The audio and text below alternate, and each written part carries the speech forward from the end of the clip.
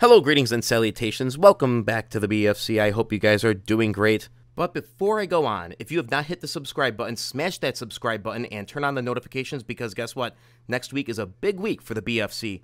Seriously, listen, I know I've mentioned this before. I'm going to keep mentioning this. This is a time to buckle down and get your priorities straight. Yes, we are facing our worst year of inflation in decades. In June, we had a yearly high of 9.1% inflation. And we have been declining ever since, and we were sitting at 8.2% in September. Not that this is a good thing. Not sure if this will continue, but maybe this is a turnaround. Who the hell knows? I do know this has been one hell of a shit show for the last 12 months, seriously. And I know there are changes that many of us want to see.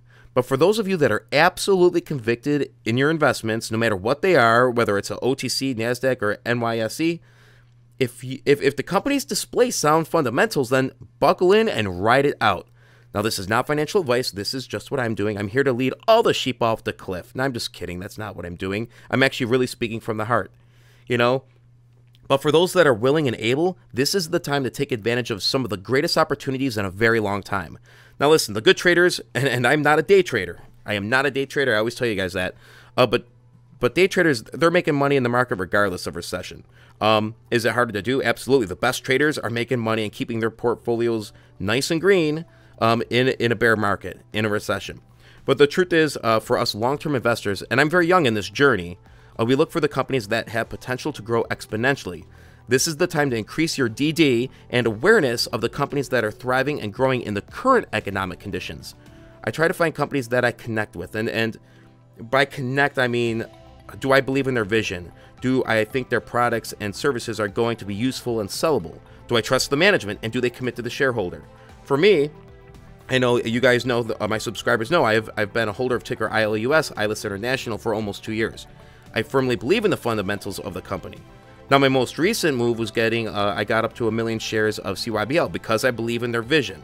But like I said before, I'm looking for the gems that are growing in harsh economic conditions. And both of these companies have done just that. And ILUS is far exceeding expectations, but they're actually doing what they set out to do and what they said they were going to do. So, because when favorable market conditions return, guess what? Their share price will it'll reflect the valuation of the company. This market will not be down here forever. And believe it or not, guys, there is a light at the end of the tunnel. Listen, let me know what you think down below. What are some of your favorite investments looking 3, 4, 5 years down the road?